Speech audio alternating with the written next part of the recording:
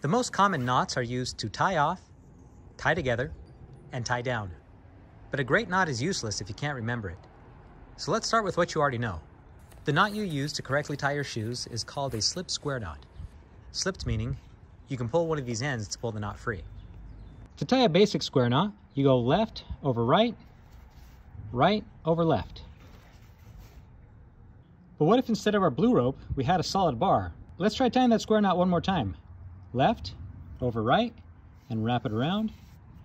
Right over left and wrap it around. Look what we get when I pull it tight. This is a cow hitch, also known as a lark's head or a girth hitch. And check this out. I have my square knot tied in. One of my ends is clamped off. When I pull this straight, I end up with that same cow hitch. Let's tie off to this bar here using that hitch.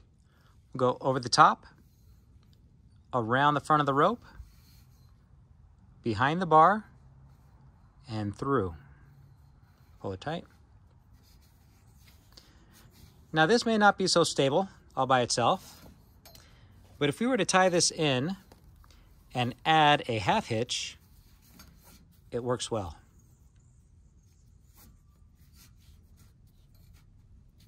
Another way to form a cow hitch is to take a bite of our rope, put our fingers through, pinch around, and together. Now let's say I wanted to tie off to this tree. I'll form my cow hitch by pinching around, and now I'll just run this end right through. Let's pull this tight. Watch what happens when I pull tension on it. This end starts to slip away, and if I pull too much, it's going to spill. Okay, let's try that again. I'll run my end through, pull it tight. This time I'm going to add a half hitch on top.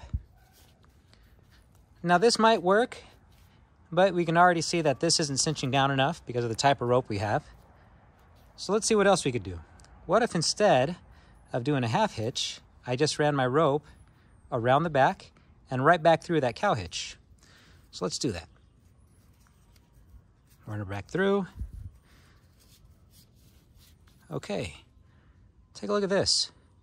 You might recognize this as a reinforced bowline. This is extremely stable. In fact, the bowline is so stable, we don't need this extra turn back here.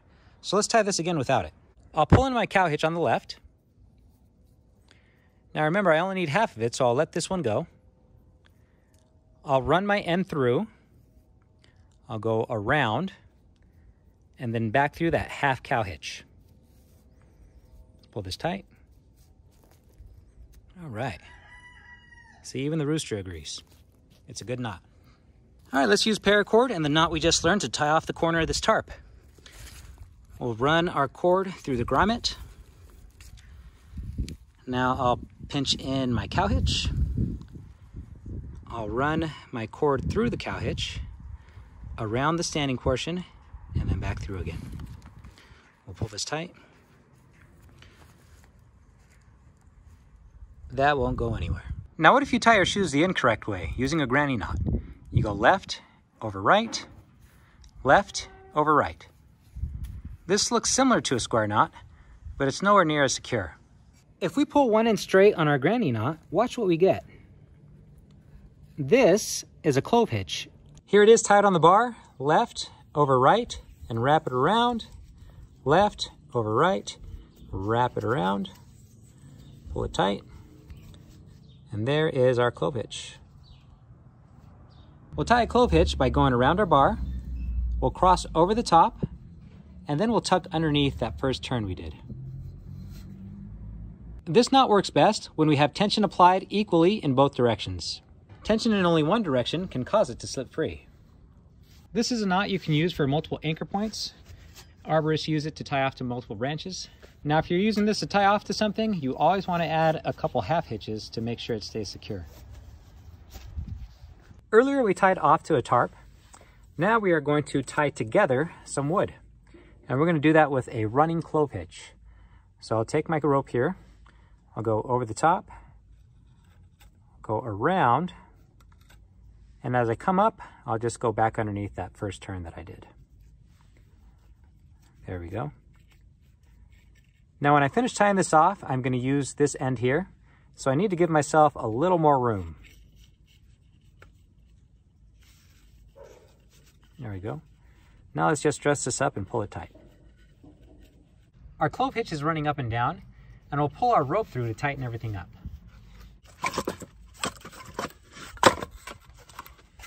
Now I'll just add a couple half hitches to finish it off.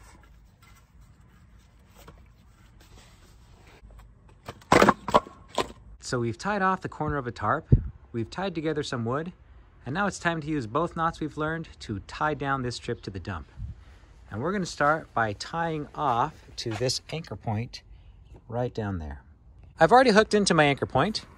I'll take the left side and pinch in my cow hitch. Here we go. Take this end, I'll thread it through, go around the standing portion, and then thread it right back where I came from. Pull everything tight. There we go.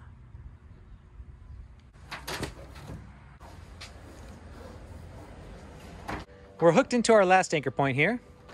Now I'm going to pull in a clove hitch by twisting in a loop. I'll twist in another loop. There we go, and I'll lay them right on top of each other.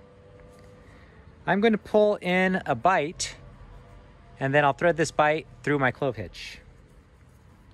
There we go, let's pull all that tight. Good. So now what I've done is given myself a loop where I can pull in some mechanical advantage. I'll take the end of my rope, thread it through, and I'll pull everything tight.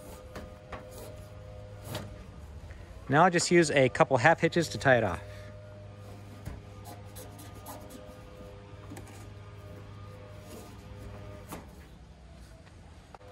Here it is one more time. Twist in one loop, twist in another loop right on top, grab a bight, and I'll thread it through my clove hitch there, tighten everything up. There we go. And now I have this bight here that I can run my cord through.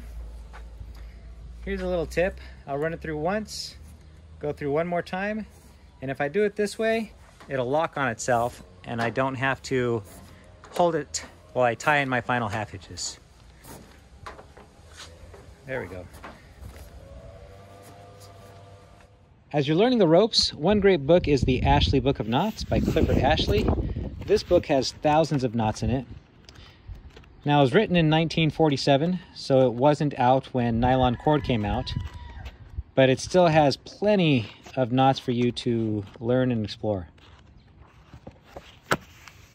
Another book I've enjoyed is the Morrow Guide to Knots. This one was written in 1982. It has colored photos, and there's plenty of knots in here for you to learn as well. Let's take a second to talk about rope. There's two common styles you'll run across. One is twisted, where the rope is twisted together. The other is braided, and you can see that it is. I always prefer braided rope because it's easier for me to use. Let me give you an example. If I pull in a knot, and it's real tight, and I'm not able to just push it through, what I can do is twist the braid to stiffen up the core, and now I can push it through. As you're practicing, that comes in handy. Now, if I were to do that with a twisted rope, it's not as friendly because when I go to twist, it just undoes the rope. Now, I could try doing it the other way, but I like having the option of being able to twist either way. Now, these two ropes look very similar, but they behave differently. This green rope is much stiffer compared to this blue rope. Now, that makes a difference because as you're pulling in knots, if the rope is trying to spring back on you, it makes it more difficult to practice. Take a look at this marine rope. It's very soft. You see it has very little spring to it. I can tie in a knot here. It'll hold very well, but it can be difficult to untie the softer your rope is. Now, as far as personal preference goes, this is my favorite. It's 1/4" Paramax. It ties very well and it unties very well. It's made out of nylon and it has 1,000-pound breaking strength. Rope that I would stay away from is this cheap stuff. You'd find it at Lowe's or Home Depot. You can buy it between $10 and $20. But this stuff just gets really ratty and it only lasts and looks good for a little while. It doesn't work well for tying in knots. It is very soft, so it doesn't have much of a stable core as you're trying to tie and untie. So if you just want something for temporary, this is something you can do. Otherwise, I would buy a rope that is a little more stable, costs a little more money. You get what you pay for.